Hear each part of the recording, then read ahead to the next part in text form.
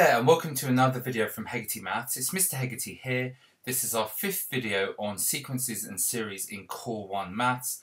And in this video I'm going to talk about the nth term of an arithmetic sequence or series. I've already shown you the formula in video 4, but in this video I want to show you where the formula comes from so you understand it, and also I want to show you how to use the formula in the style of exam questions that tend to come up for you. Right, here we go. First thing I'd like you to do is actually do something.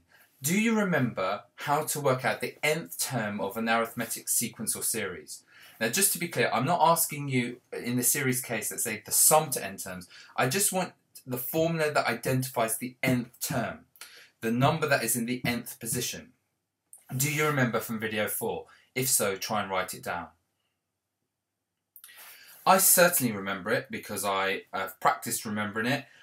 It is un, the nth term, is equal to a, the first term, plus n subtract 1 multiplied by d, which is the common difference.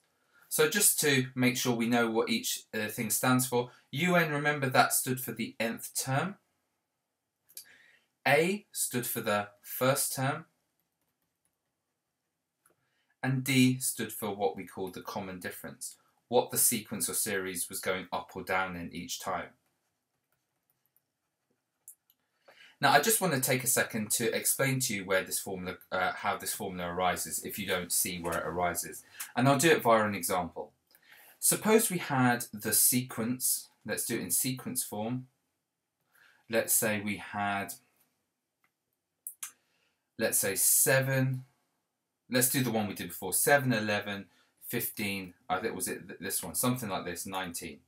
Okay, and in series form, it would be the exact same terms, but it would just be 7 plus 11 plus 15 plus 19. And I should have written plus dot dot dot, and I should have written comma dot dot dot there. Okay, that's the sequence form, that's the series form.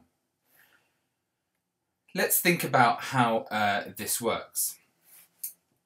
In these cases, I just want to point out to you what A is. A clearly is the first term, which is 7 for both the sequence and the series, and D is clearly what they're going up in, and they're going up in 4. Okay, so A is 7 and D is equal to 4.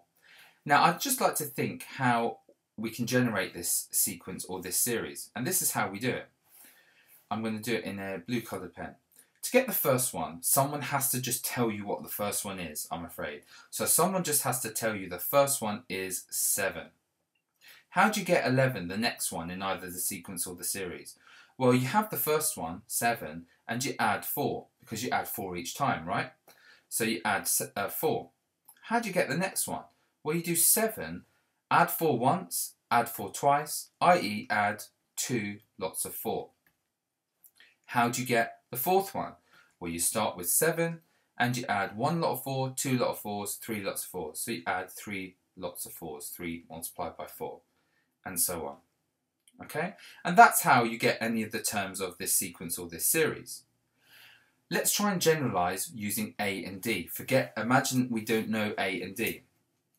Someone has to give you the first term. So the first term is always A. Now, you have A and you add 1 lot of common difference, D, to get the second term. To get the third term, you have A and you add 2 lots of the common difference. And to get the next one, you have A and you add 3 lots of the common difference.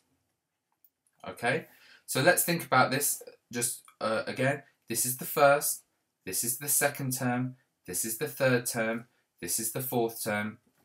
The question to you is, what will be the nth term? Hopefully you can see we always have an A. We have an A there in the first term, an A in the second, an A in the third, and an A in the fourth. So in the nth term, surely we will have an A. We also have D's getting added. Well, we have no D here, to be fair. We have 1 D here, 2 D's here, 3 D's here. I'm sure in the nth term we will have a D. But the question is, how many? Well, here we had no D's, which is 1 less than the first term. Here we had 1 D, so in the first term we had no D's, the second term we had 1 D, The third term we had 2Ds. The fourth term we had 3Ds. The fifth term we're going to have 4Ds. If we did the fifth term, it would be quite easy. It would be A plus 4D. The nth term we have A plus 1 n minus 1 Ds. A plus 1 less than this number, lots of D. And that's where the formula for the nth term comes from. It's just the pattern, the way things are going up. You start at A and you add a D. It just so happens for the fifth term you add 4Ds, the sixth term you add 5Ds, for the nth term you'll add n subtract 1Ds. And that is where this formula comes from. Now you're not going to be asked to derive this formula in the exam, but I think it's really good for you to be able to see where it comes from. Even if you're struggling seeing this, if this bit for you is a bit over your head, as long as you've committed the formula to memory, you understand what the N means, the A means, and the D means, you can answer any of the questions in the exam for this. And I'm going to show you two of the styles of questions that tend to come up in the following two slides. Right, let's have a go at doing these. Here's example 1. It says find a part 1, the first term, or sorry, the 20th term, and it says part 2, the 50th term of this particular series. 4, 7, 10, 13, it's a series, it's being added. Now they're not asking for the sum there, just be careful. Like I showed you in video 4, I showed you the sum to n. They're just asking for what the 50th term is. Okay, first thing you always do with these is you state your A and state your D. Our A is clearly what? 4, I hear you say. And our common difference D is clearly what? Well, it's going up in 3, so it's positive 3. And our formula, un, is equal to A plus n subtract 1d, isn't it? So in this particular case, for part 1, un is equal to A, which is 4, plus n subtract 1 times d.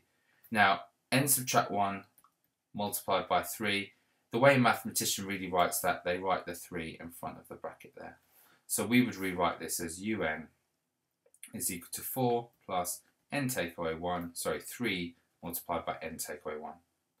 Now the question's asked us for u20, so let's go ahead and do u20. u20 would be equal to 4, n is 20 here obviously, plus 3 multiplied by 19. 3 multiplied by 19 is 57, 4 add 57 is 61. So u20 would be 4 add 57, u20 would clearly be equal to 61. Underline your answer for the examiner, keep all your equals in a line. Okay, let's do part 2. They want the 50th term. As always, write un out. un is equal to 4 plus 3n subtract 1. That's our formula for un with our A and our D written in. And they want u50, so u50 here is going to be 4 plus 3 multiplied by 50 take away 1, which is 49. So what's u50 going to be? Well, 3 multiplied by 49 is equal to 147. So this would be 4 plus 147, and u50 would clearly therefore be 151. Underline your answer. We have done part 1 and part 2 of a very common exam style question. Right, let's move on to example 2. Example 2 here is very similar. They're asking us to work out the 20th term and the 50th term of this series. But you'll notice here we've got a different series, and in particular it's going down. So let's state our A. Our A is clearly 100. Our D, well, it's going down in 7, so our D must be negative 7. And let's therefore try and write our nth term formula. un is equal to A plus n subtract 1d. Always write your formula down, it helps you learn it. And let's substitute our A and our D in, and remember the D will be written in front of the brackets. So un would be 100.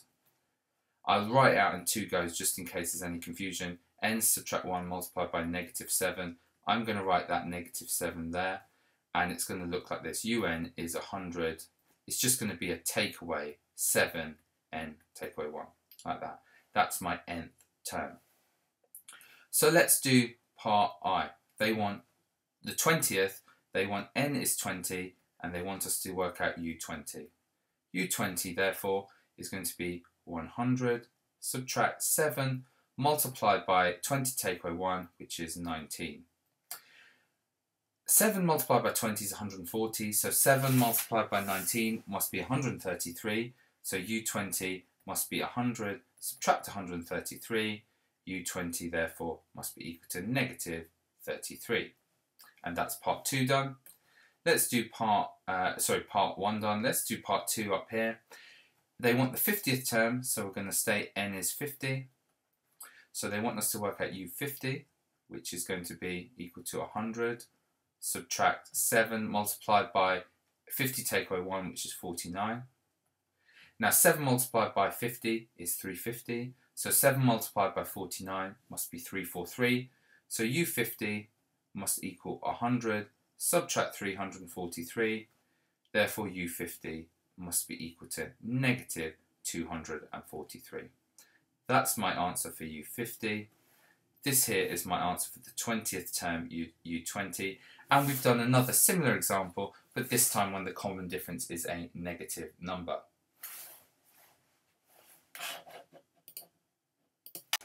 Okay, so we've done that question now. Let's have a go at our third and final example for this video. It says we have an arithmetic series, so 5, 9, 13, 17, 21, all the way up to 805, and they're all added together. It asks us to find the number of terms in the sequence, i.e. it's asking us to find n, and which term of the sequence would be 129. So which un would give me the term of the sequence 129. Right, as always, part A. Let's state what we know. We know that A is equal to, yes, that's right, 5. D, our common difference, is equal to, it's going up in 4, so positive 4. And let's state our formula, un. So un is always A plus n subtract 1d. So in this case, un is equal to A, which is 5. Remember, we bring the d in front, plus 4n take away 1. Now, in this particular sequence, that's the first term, that's the second term, that's the third term, that's the fourth term, that's the fifth term. This here, we can call this the nth term. And we could find out what n would be the 805th term, and that will tell us how many terms in this sequence, okay, or in this series in particular. So, let's have a go at setting un is equal to 805 and finding the n that makes that happen. So we're going to solve 805 is equal to this. So let's say 805, or actually let's write it this way around. Let's solve, let's tell the examiner what we're doing. Solve 5 plus 4 n subtract 1 is equal to 805, like that. Let's multiply out the brackets, so 5 plus, multiply out the brackets here, 4n take away 4 is equal to 805. Let's combine like terms, so we've got a 5 and a take away 4 here, which is 1. So we could write this as 4n plus 1 is equal to 805, and to solve it, we take away 1 from both sides, so 4n must be equal to 804, and divide both sides by 4 to get that n must be 804 divided by 4, which is 201. Therefore, there are 201 terms. Therefore, 201 terms. And we've done part A. Now let's do part B. Part B is saying, well, which term, which n, gives me the answer 129? So in this case, we're solving un is equal to 129. So let's solve 5 plus 4n subtract 1 is equal to 129. And it's the exact same game. Multiply out and find your n. So 5 plus 4n subtract 4 equals 129. 4n plus 1 equals 129. Take away 1, 4n equals 128. And divide both sides by 4, and I would get myself that n, in this case, is 32. So which term of the sequence would be 129? Therefore, we state, therefore, that's the sign for therefore, the 32nd term would equal, always state your final answer the question, would equal 129. And we're done. So, I hope you found this video useful in a basic use of the nth term of an arithmetic sequence or series. I'm going to do the next video on a slightly harder example that comes up a lot in the exams using this same formula. So tune in for the next video with a slightly more complicated example. Thanks loads for watching.